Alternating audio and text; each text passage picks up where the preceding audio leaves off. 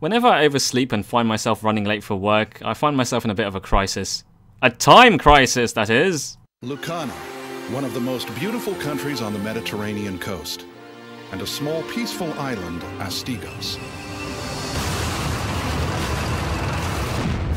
This morning, the Zagorius Federation, one of the Mediterranean coastal nations, launched a unilateral military offensive against Astigos Island, a territory of the nation of Lucana which has been seeking independence. Despite protests from various nations, the Zagorian forces continue their invasion of Astigos, and sources believe it is only a matter of time before the island is completely occupied. VSSE has learned that the Zagorius army has deployed tactical missiles on Astigos Island that will be a threat not only to Lucana, but to the surrounding nations as well. 2 of their best agents were sent in to remove this threat. Alan Dunaway, Wesley Lambert.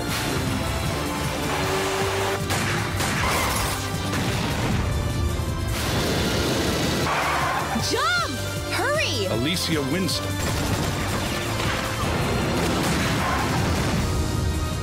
Surprise, surprise. Wild Dog. Allow me to introduce myself. Wild Fang.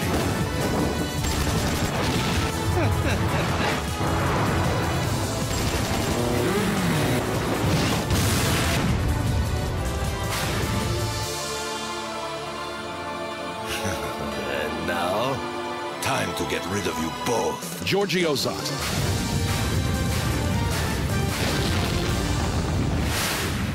Time Crisis 3. Time Crisis 3. Yes, thank you. You didn't have to repeat the name of the game twice. So yes, this is going to be a single playthrough of the arcade mode of the game. This is going to be on the normal difficulty. And I'm playing on PS2 using the light gun. And we're just going to hop straight into the arcade mode. We're about to be shown the intro to the first stage, and I just want to say strap yourselves in because it's quite an intro.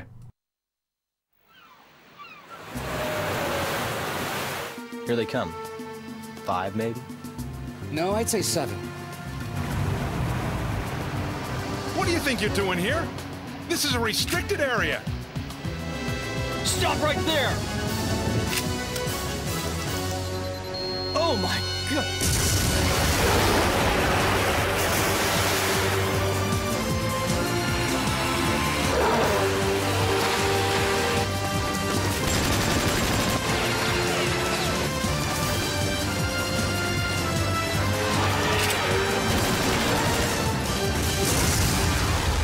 I just love that intro cutscene so much. No matter how many times I see it, I always laugh every time, just of how ridiculous and ludicrous it is.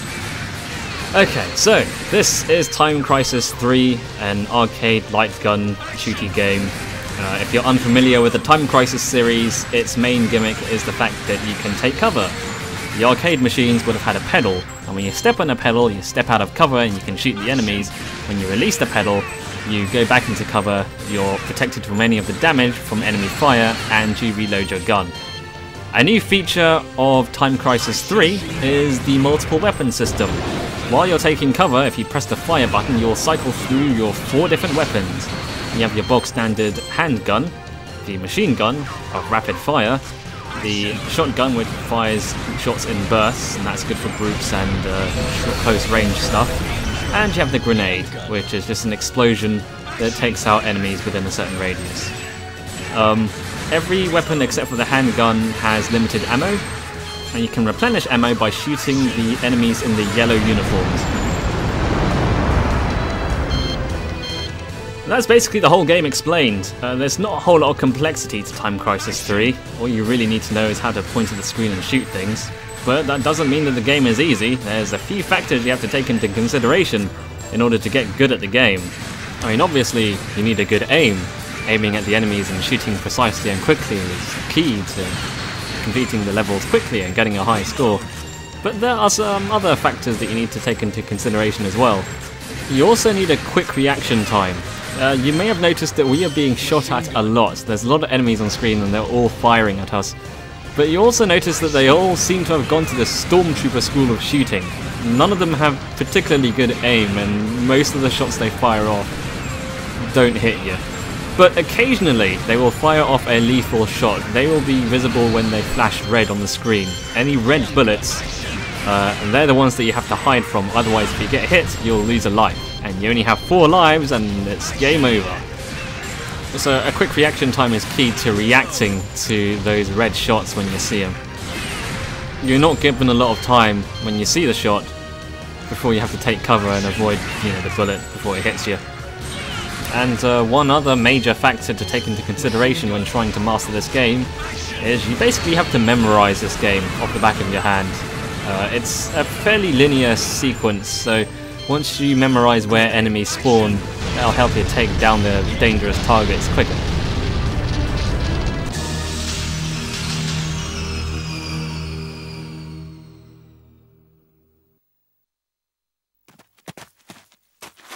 Seems to be a wrecked ship. Yeah. Uh-oh. Over there.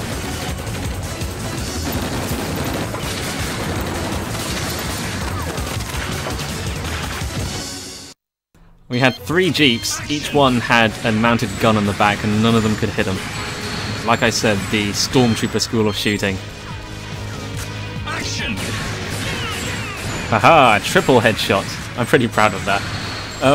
Yeah, the game does actually score points depending on where you shoot the enemies. If you shoot them in the torso, that gives you more points than if you shoot them in the arm. And you get the most points for shooting them in the head. You get more points if you shoot an enemy multiple times. Like, most of these enemies die in one hit, but if you can shoot them multiple times, up to 3 times before they're, fully dead, you get more points. And the more hits, you notice that there's sort of a combo counter as you get consecutive hits. And that's a key factor if you want to aim for those high scores, is to continuously get shots in a sequence without missing. Shotgun. Handgun. So yeah, multiple combos, shooting enemies a lot and getting accurate shots are key to getting the high scores. The game also scores you quite significantly on time. At the end of each stage section, you get a time bonus depending on how quickly you did the level. And that can be quite a hefty bonus if you're quick. So, you want to be fast, accurate, and shoot things a lot, ideally. And of course, on top of all that, you have to make sure you don't get shot, so you have to make sure to avoid taking damage by reacting to those red shots. Looking at this footage, it does kind of seem like I'm cheating, because I know in advance where every enemy is going to appear. That's because I've played this game a lot, trying to master it, and again, a big factor in trying to get good at the game is basically memorization. You have to know where the enemies are going to spawn, so you can take them out quickly.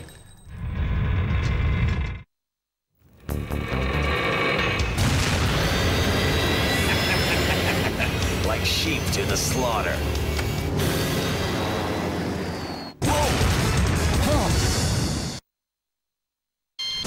Now there's one other mechanic in this game that I haven't really mentioned, and that's the time mechanic. You'd think I'd mention that sooner, considering this game is called Time Crisis. But anyway, you notice in the bottom corner there is a timer that ticks down, and basically you have that amount of time to take out the enemies to move on to the next screen.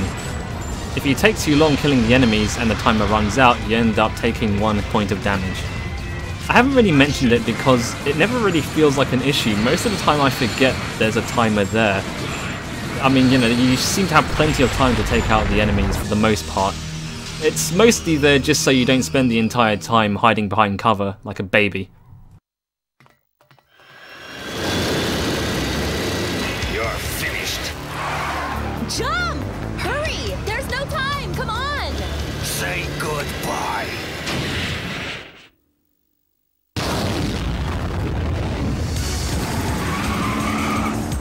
He's on our tail!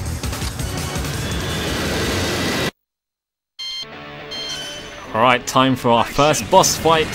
It's a guy in a plane and you're being chased on a jeep. This game does kind of follow a very similar structure to Time Crisis 2. Time Crisis 2 also has the first level end on the chase scene, except instead of being in jeeps you're on speedboats. It's a very similar set piece. The boss is kind of similar as well. I wonder if they reused assets or something. As you can see, I'm making liberal use of the shotgun, which is great for vehicles or enemies that have a health bar that require multiple hits, because of course you're firing multiple shots every time you fire the shotgun. As well as being good for enemies that require a lot of hits to take down, it's also good for groups and when you just need to be less accurate, because most enemies in this game die in one hit anyway. So the use of the shotgun in that instance can be helpful if you just want to be quick and non-accurate with it. Like, you don't have to be accurate with the shotgun, you can just fire in that vague direction and you'll usually hit the guy. I think the main drawback to the shotgun is the fact that ammo for it is pretty scarce, at least compared to the machine gun. The machine gun, you can find ammo for that everywhere, like so long as you get a majority of the yellow guys, I never find I'm hurting for ammo for the machine gun. If you use the shotgun quite a lot, you'll end up running out of shotgun ammo fairly quickly because that's a lot less common. Shotgun. Luckily, in boss fights, they're pretty good with throwing yellow enemies at you, the guys in yellow uniforms who drop ammo. So, in this case I can use the shotgun a little more liberally than I would otherwise, because they give you lots of ammo. Like there was a truck full of yellow enemies that just topped up all my ammo. This boss fight isn't actually too hard, to be honest. Like, it's fairly obvious when he's about to attack you. And he's not very difficult to hit either. He usually just hangs from his plane and attacks you in perhaps the least effective methods available to him. Like, why would he have a minigun? Why would he aim it at everywhere except you just now, which took off like pretty much all his health? He could have just shot you consistently. He could have just shot the Jeep, blown you up. Well, we're nearly done with this boss fight, so let's finish it with a bang. I missed completely. The grenade went in between his legs. Okay, that's better.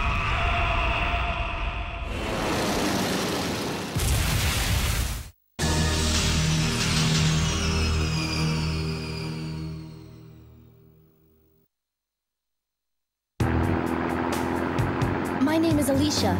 I'm with the Lucano Liberation Army. And you two must be Alan and Wesley from the VSSE. Are you working alone? You're out of your mind. My brother, I mean our men, were captured by the Zagorius army while carrying out a mission to destroy the tactical missiles. I see. So they're using the hostages as bait to force the resistance to surrender, right? Yes, but that will never happen. And so you came all the way by yourself to rescue your brother. Even though quite a few of these cutscenes are kind of silly, I generally avoid trying to skip the cutscenes because they're a good opportunity to take a breather. Playing this game can be pretty intense and, you know, doing it in a continuous run, your arms get tired holding that light gun. The tactical missiles are hidden in the military facility located at the summit of this mountain. We'll need to use the railway on the far side of this town. It's been used for supply transportation, and it will be our only route to the facility.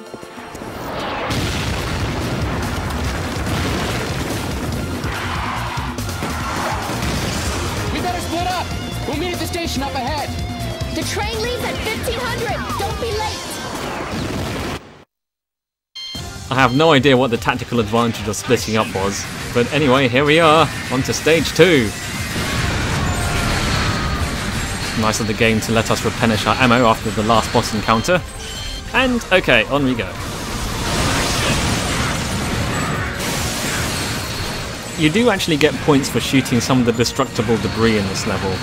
All the little plates and items on the shopping stalls are all breakable, and you can shoot them, and you get a paltry amount of points. They also count towards the combo counters, so if you want to maintain your combo, they're a good thing, like I'm doing here, to keep the combo counter going up. It doesn't give you a massive score boost, but it's just something else you can do just to keep the combo counter going.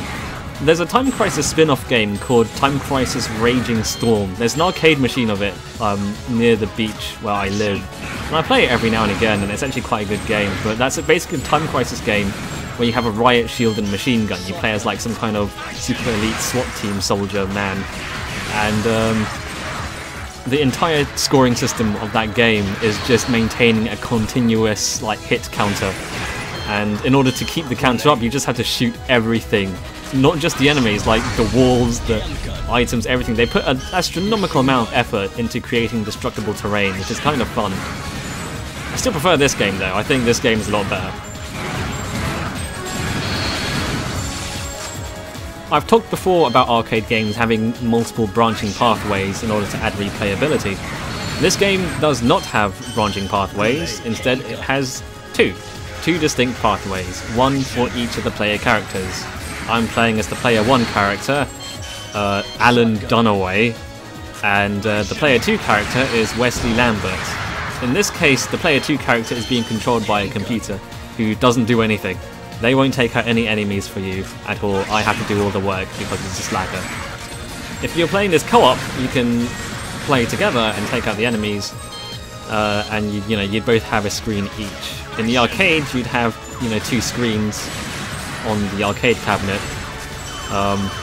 If you have the PS2 version, like I have, you can either play it split screen, which is bloody terrible because the screen just goes to like a quarter size and you can't see anything. Or perhaps the better option is to link up 2 PlayStation 2 consoles together, and that way you can recreate the arcade experience more accurately.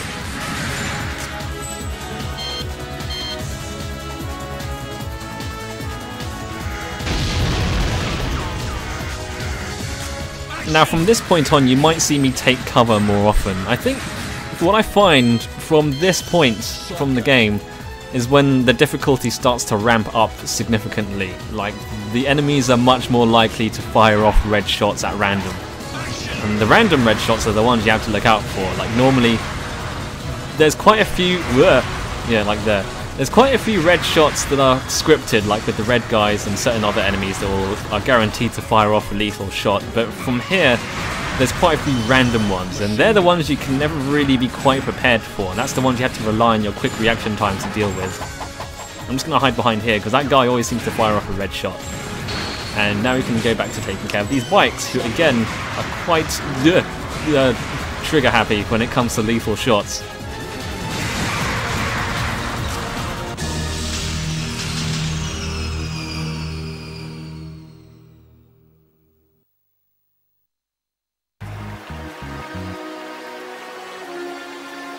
Are you sure we're heading the right way?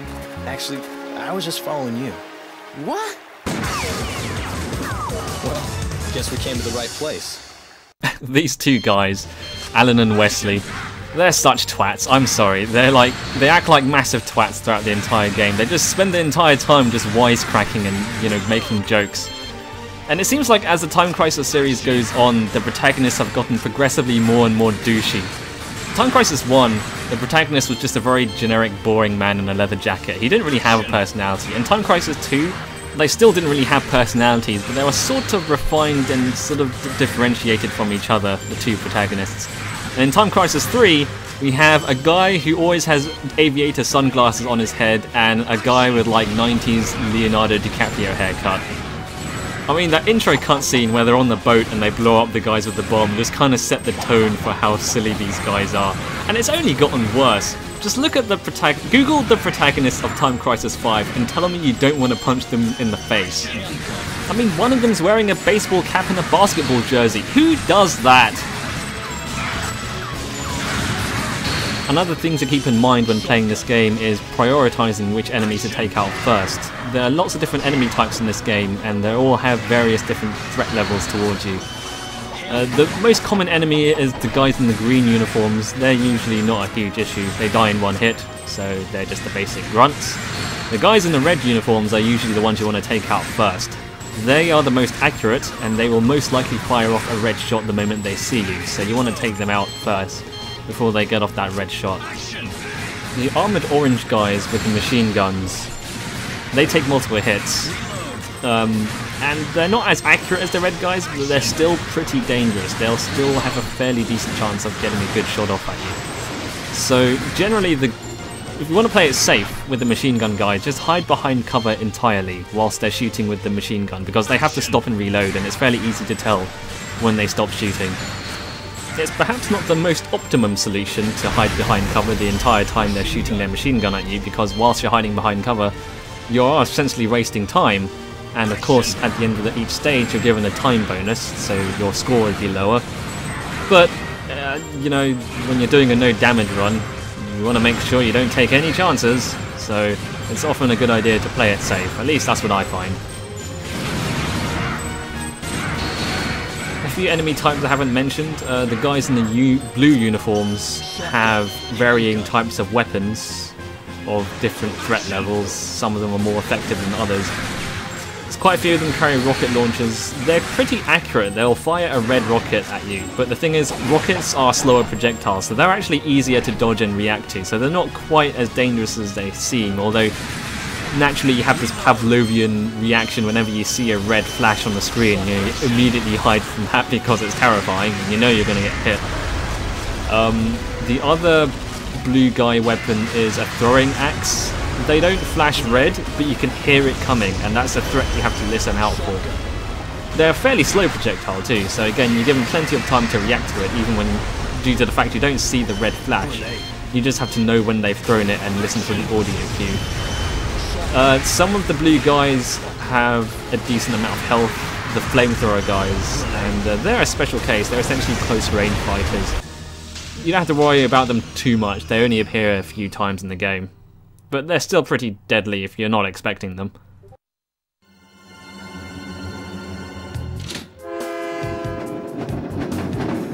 Alicia, she didn't make it. You sure about that?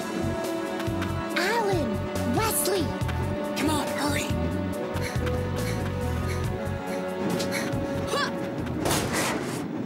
I'm gonna say, this girl gets a lot of leg shots.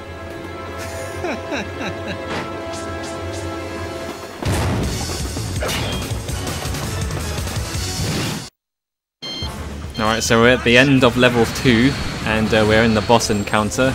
Again, like Time Crisis 2, the end of the second stage ends on a train. So again, I wonder if they were just working with a similar kind of blueprint with this game. It's not a bad set piece, definitely. I just something I noticed when I was playing it. I was like, hang on a minute, I've done this before.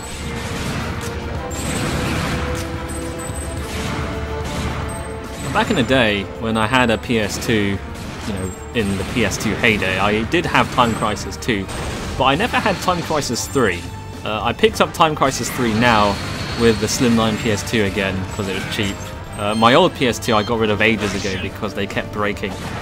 In my experience, PS2s tended to have this terrible build quality about them. I don't know what it was, but all the PS2s I had all kept getting disk read errors. I don't know if that was like a big common thing, but I don't know, I could never get mine to last very long. So it wasn't long before we just ditched it entirely. But yeah, this is the first time I've had the home console version of Time Crisis 3, so I get to enjoy the extra rescue mission content which they added to the home version, where you play through the main game from the perspective of Alicia Winston. And it's bloody difficult, but it's quite fun.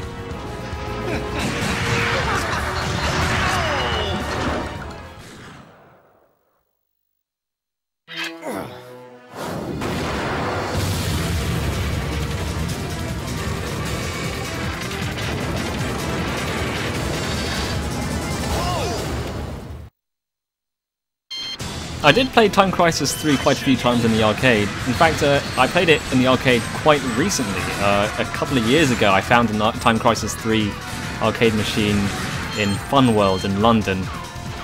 Funworld now is basically what is the remnants of what was Sega World back in the day. Back in the 90s in London, the Trocadero Centre housed this massive arcade place called Sega World, and that was crazy fun. I went there as a kid. I don't remember much of it, I just remember having a blast there because it was Sega World and it was crazy. But at some point, I guess, you know, once Sega died, it turned into a smaller arcade called Fun World in the Trocadero Centre. And I guess in the past few years, that sort of got progressively smaller and smaller. And now the Trocadero Centre doesn't have anything in it. All there is in there, last time I went, which was a couple of years ago, were a few like London tourist shops and some terrible, I don't know, small stores that sell counterfeit like weeaboo shit. But Fun World still does sort of exist in the basement somewhere. I'm not even joking, it's a literal like near the underground station. And it's just basically a small area, but it still has a few arcade machines in there, and among them is an old Time Crisis 3 machine, and I managed to play that again, and that was quite fun. I just realised I've been blasting through this entire boss fight without saying a word about him. Although the fight itself is fairly self-explanatory though, so you didn't miss much. I don't know what this guy's deal is though, aside from his emo haircut. Maybe he's gay. Alan! Wesley! Alicia! Are you all right? Yeah, I'm fine. But guess we're on foot from here.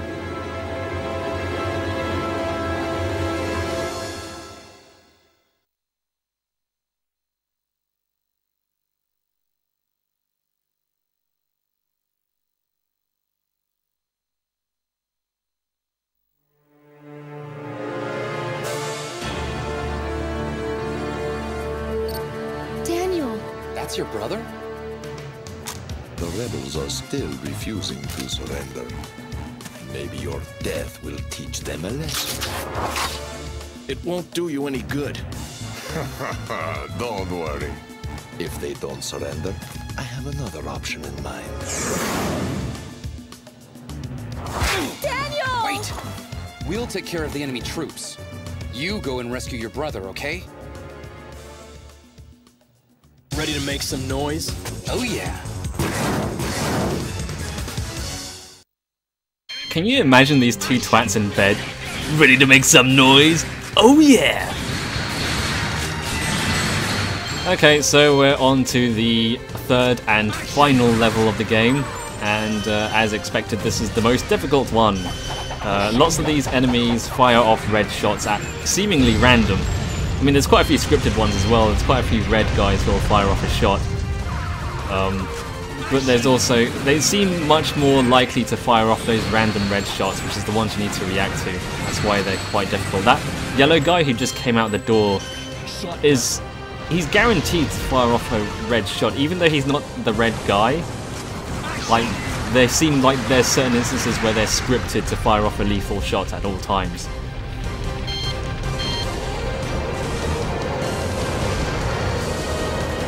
Just like in real life, a tank, which probably costs millions of dollars, can be taken out in a few shotgun shells. Just like in real life. I'm not really giving these enemies much of a time to shine. I said, yeah, they are more likely to fire off red shots, but I'm killing them pretty much as soon as they appear, and in my mind that seems to be the best way of playing the game. You've got to kill them before they have a chance of even shooting you at all. This is the normal difficulty. It does go up to hard and very hard, and the different difficulty levels basically just determine how often you get the random deadly red shots, I think. I think that's pretty much the only change. Notice none of these guys fired off a red shot, but I still sort of make a habit of hiding there because in my experience they're very likely to fire off a shot.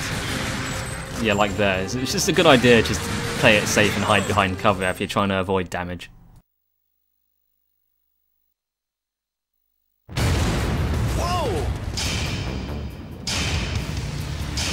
Surprise, surprise. Wild dog. Don't you ever die? Whoa! What the? Allow me to introduce myself. My name is Wild Fang, and it's a pleasure to meet you.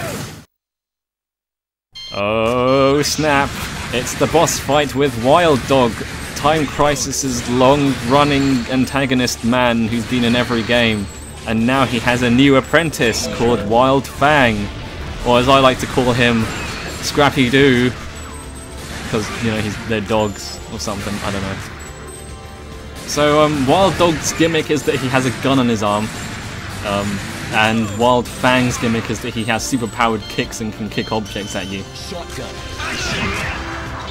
This is quite a fun boss fight. It's entirely scripted, so once you figure out where they're spawning from and how the sequence works out, it's not too hard. And the shotgun at close range makes really quick work of them. So if you want to take these guys out quickly, just use a shotgun because it only takes like 1 or 2 shots. Handgun. I should mention that I'm using a light gun, but it's not the GunCon 2 that Time Crisis 3 normally is used with, because that gun only works with a CRT television, and I don't have a CRT TV. Instead, I'm using the Aimtrak PC Lightgun. It's a light gun that essentially works the same way as a Wii remote does. It sort of uses a sensor bar to detect where it's pointing on the screen. And it's designed for use on the PC. It works as a USB mouse, basically.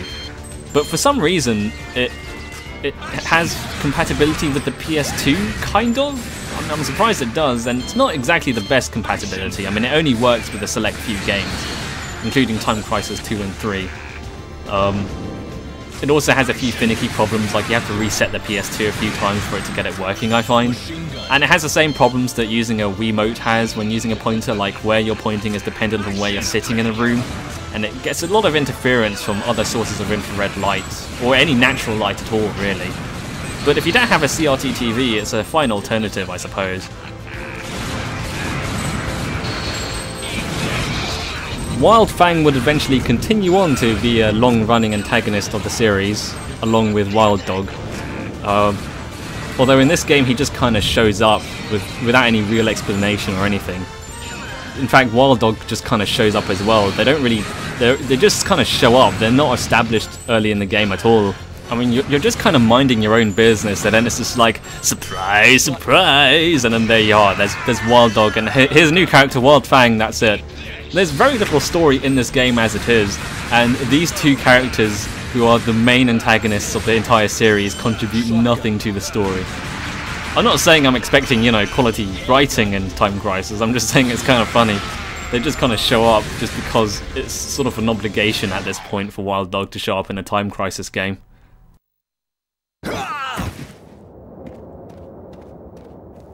Ow! Beaten by a couple of young punks.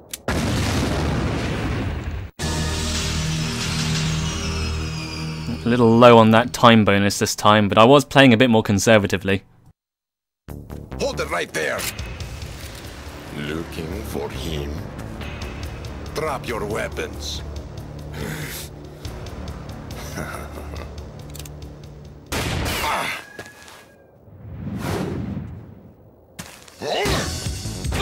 Stop! Alicia, we're going after him. Take care of your brother.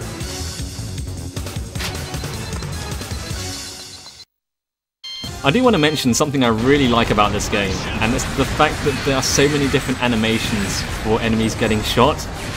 I mean, I guess it makes sense considering that's what you're doing the entire game, but I think it's a really nice attention to detail that they react in so many different ways depending on the way you shoot them. I mean, they react differently to where you shoot them on the body, but they also react to which direction they're being shot at. Like if you shoot them from the side, it's different from if you shoot them from behind or from the front. There are so many different animations, and it really looks and feels good when you shoot an enemy, especially if you shoot a single enemy multiple times and you can see all the different animations that play. I think it looks a lot better than if they just used ragdolls or something. So this area is actually pretty difficult. Of course, it's near enough the finale of the game, and everything's on fire, which basically obscures a lot of the enemies, makes them harder to see, and the fact that everything's basked in this orange glow means it's hard to tell what colour the enemies are at a glance. So that can kind of throw you off a bit. I do kind of like also that this is a tiny room with only 2 doors, and both of the doors were closed, and there were so many enemies popping up from behind the tables and everything. Like, it makes no sense. It's like a clown car. All the enemies were just hiding behind these tiny tables and desks the entire time.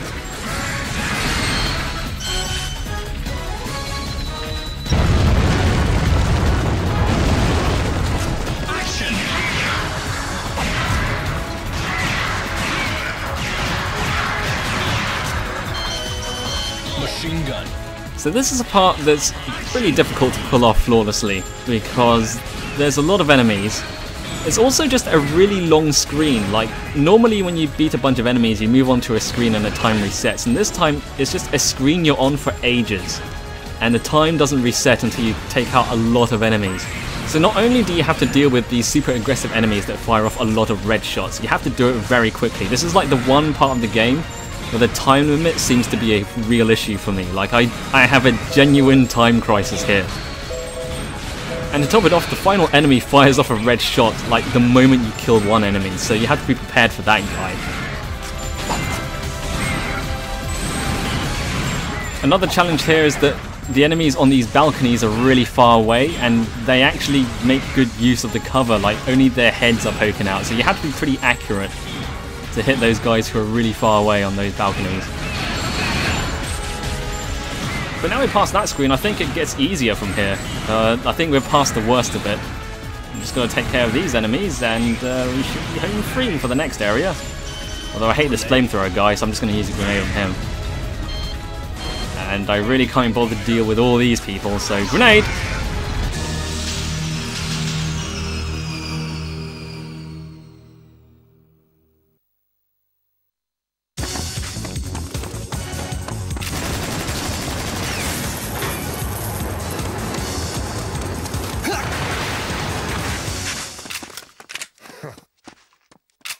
You're toast!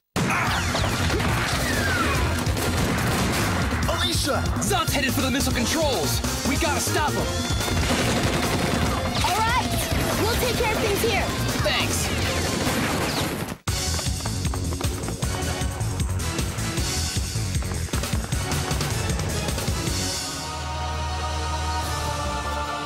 Too late, my friends. These missiles are all targeted for Lucano and ready for launch. What? I should have gotten rid of that pesky country a long time ago.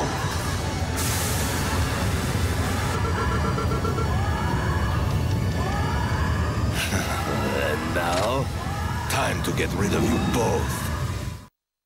So here we are in the final boss fight with the rather unfortunately named Giorgio Zott, who now wants to blow up a country for some reason. The key to this fight is basically memorizing how Giorgio Zott works, and also... Oh no! My no damage run ruined! I was actually aiming for a single credit clear, like, without getting any continues, and I got to this point and I was like, oh shit, I might actually do an actual no damage run, and then I got hit.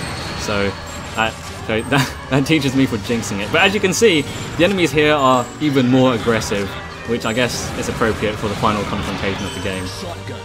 You have to deal with Giorgio, who has a sword and a machine gun and has ninja powers, I guess, because he kind of teleports everywhere.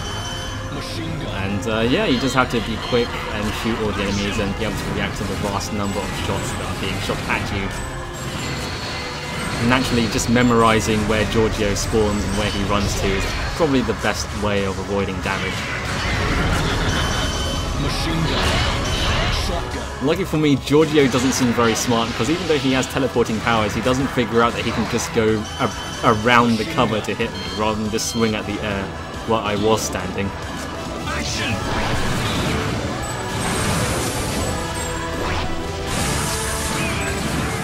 When things get dicey, don't be afraid to just use the grenade, which is basically the fuck it button.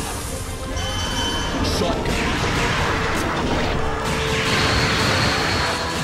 So yeah, I'm a really big fan of these old arcade light gun style games, these rail shooters. I think there's something to be said about a game that's essentially just very short and linear, but can still sort of bring you back for more in order to perfect your scores and get better at the game.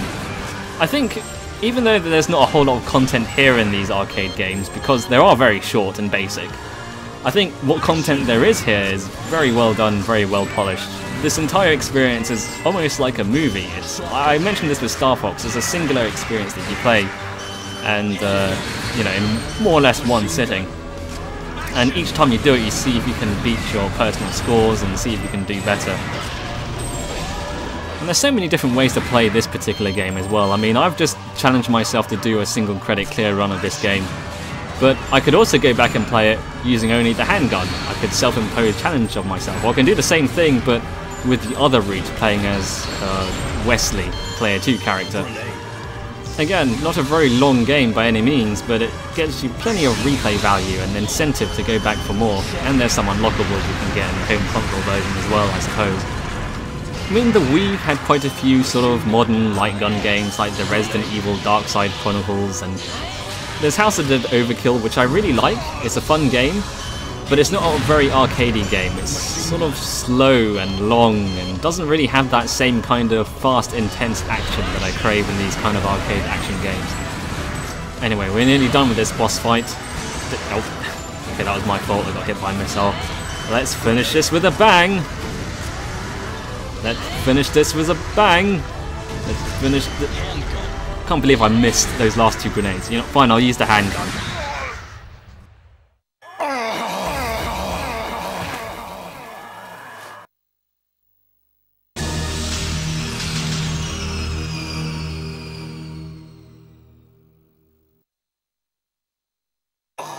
It's too late. No one can stop the missiles now. What?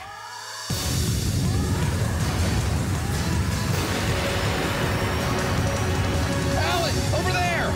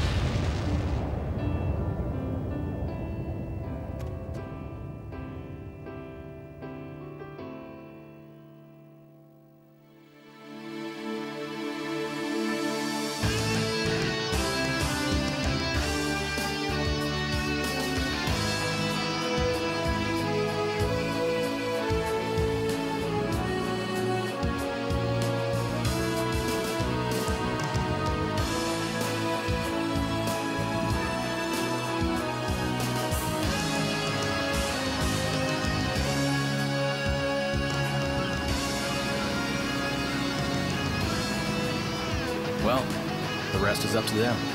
Yeah, they'll be fine. Yep, trying to rebuild their destabilized country is their problem now. It's not our job. As agents of the VSSE, Adam and Wesley will ride off into the sunset and be gay or something. I don't know.